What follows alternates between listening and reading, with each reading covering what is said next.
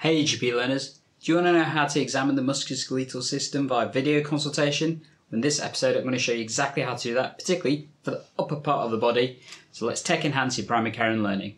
If this is the first time we're meeting, I'm Dr. Gandalf of GP Learning, where I look at supporting you with technology enhanced primary care and learning. And in this episode I'm going to show you my tips and tricks for doing musculoskeletal examinations through a video consultation route. Don't forget to subscribe, but let's get straight to it, shall we? So the first thing I'm going to say is that these tips and tricks that I've got to help you do these kind of consultation methods are not validated. Let's be clear on this point, but a lot of them do use validated tests and adapting them through a video consultation route. When you start the consultations with the patients, it's important to identify to them that they need to be suitably exposed. So when I arrange video consultations, particularly when I've transferred from an online or a telephone consultation to a video consultation, I'll indicate to the patient, actually when we do this, it's helpful if you're suitably exposed, so ideally wearing a t-shirt, or if it's the lower part that we're looking at, ideally wearing shorts. So you've got movement and mobility. The other thing that's worth advising the patient is that they've got somewhere to place the phone so that you can see them and they can do the things using both their hands and they've got complete movement. It can be useful to ask them to see if they've got somebody with them that can hold the device or use a phone stand. A really interesting craze lately is that many people are using TikTok and actually getting used to standing in front of their phone so that they can dance and move and all that kind of stuff. So it's kind of similar. Just advise them to do that. And if you don't know what TikTok is, nah, not going to do it, but don't worry about it. So when it comes to examining the musculoskeletal system through video consultation, the basic principles are look, move and feel if you can. And some parts are universal no matter which kind of joints and parts of the body you're looking at. So for the MSK system, particularly when you're looking at joints and muscles, look for things like wasting of the muscles, changes and obvious deformities, swelling of the joints, visible discomfort, nodules and plaques. Those are simple things that you can easily inspect for and keep an eye out for those as you're looking at the patient. If you see something you're not sure of, ask the patient to put decent light on it. And it's important to remember that you do need decent light when you're doing these examinations in the first place. So make sure you check out some of my other tips that show you how to do that. Anyway, if we're looking at the upper part of the body, let's get started and working our way from the top to the bottom. So first off, we're going to start looking at the neck. One of the benefits of video consultation is that you can look at the patient and get them to show you exactly where the problem is. Because the neck sometimes can be a bit nebulous when you get that initial online consultation or little information from the reception team about what the problem may be. Getting the patient to show you exactly which part of the neck is causing a problem is invaluable. Additionally, you can observe the patient as they go through range of movement tests. So whether that's flexion of the neck, extension of the neck, and turning towards either side, checking for full range of motion, and as well inclining the neck. And the real benefit of video consultation is that you can also show the patient how to do the specific movements. So if there is any confusion, you can show them how to do it. Clearly, if particular movements either elicit restriction in movement or pain, then you can analyse that in more detail. But are there any special tests you can do for the neck? You could ask the patient to palpate the tender areas to give you a clearer idea of where it is tender, but things like Sperling's test are probably not going to be easily done. However, the shoulder abduction test is a simple test that you can ask the patient to do whilst you're observing them. So simply you ask the patient to put the affected arm up onto their head, and that should lead to some relief of the symptoms. If that's the case, then there may be some cervical nerve pressure. It's important to remember this is not the most sensitive of tests, but pretty good for specificity. And important to bear it in mind with the other clinical information. Next up, we've got the shoulder, and the shoulder is a joint that can work really well via video consultation route. As with the previous stuff about inspection, there are various movements you can get the patient to do that can give you information about what may be the problem.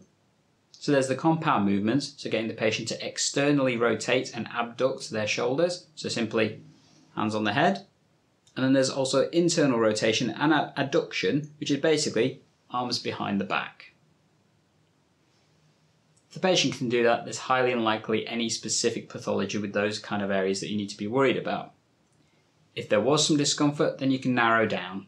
It's clearly challenging to check passive action, but active action is really easy to do. So simple flexion and seeing how high they can go, extension, external and internal rotation, and let's not forget abduction and adduction. But remember, if you're getting them to do both arms at the same time for adduction, careful they don't end up doing the floss. Yeah, I have no idea how to do it. But it's important to remember with the shoulder specifically, there are other movements that you can potentially do via video consultation. So Jobe's test is one that many of you are probably aware of. Simply, you get the patient to abduct the shoulders at 30 degrees forward, in line with the scapula, turn the thumbs upside down, and this is the part where they may need somebody else. So either somebody to apply pressure, or you can even ask them to do it against a shelf or a wall to force upwards and see if that elicits any pain or difficulty in terms of weakness. The last part may need additional support, and I'd recommend taking the examination with a little pinch of salt, but clearly if they do that without any difficulty is reassuring. Can you assess the painful arc via video consultation? Debatable. You can easily ask the patient to lift their affected arm up for passive flexion and then remove their hand to see how well they do, bring it down themselves and seeing if that elicits any pain. Clearly if it does, that may be suggestive of a painful arc. A really interesting test to do via video consultation is Hornblower's test, because this is simply them lifting their arm up as if they're blowing a horn. And what you're looking for is whether the elbow goes up or if it doesn't. Like that. Being a positive test and suggesting some teres minor pathology. And some of you may remember Gerbers' test that looks at subscapularis. Now this is a trickier test to do, but possible via video consultation. And I'm going to have to turn to show you.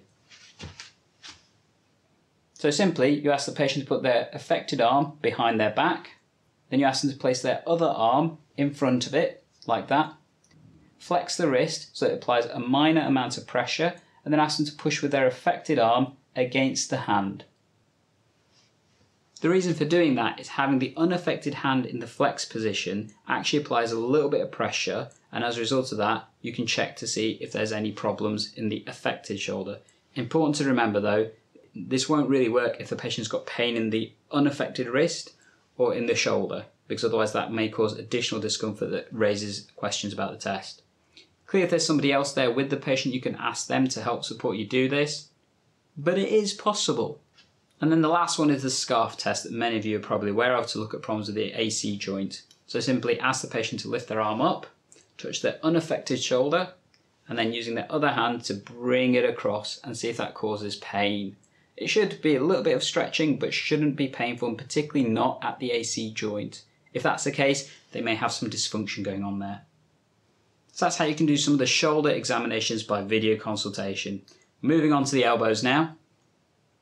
So again, inspection is really important. So asking the patient to extend their elbows fully, seeing if there's an extra element of varus or valgus.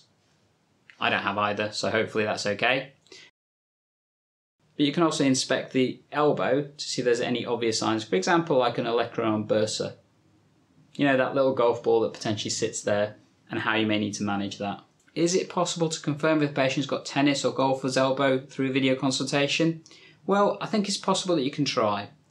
So for medial epicondylitis, you ask the patient to hold their elbow in a flex position, put pressure there, and simply ask them to flex their wrist. And ideally you want them to do that against some resistance to see if that causes additional pain. If it does, that would potentially suggest there's issues at the medial epicondyle area. Alternately, if you're looking at tennis elbow, just simply ask the patient to turn their hand over, ask them to apply pressure at the point where it's tender, and then extend the wrist up, potentially against some force, and as a result of that, if that causes pain, it may suggest tennis elbow or lateral epicondylitis. It's important to remember these are validated tests, but because you're getting the patient to do them, it's using an element of your own clinical reasoning to assess if that's effective or not. Next, we're going to the wrist. So there's various parts you can ask the patient to palpate and move. You could try and get them to do things like Finkelstein's test, but to be honest, that's a bit tricky. However, a couple of tests that are really easy to do through a video consultation are Phelan's and Tinel's. And this is checking for carpal tunnel syndrome. So in terms of Phelan's, simply ask the patient to put their hands together as if they're trying to pray and then lift their elbows up. And if you're doing this through a video consultation format, you can actually show the patient what you mean.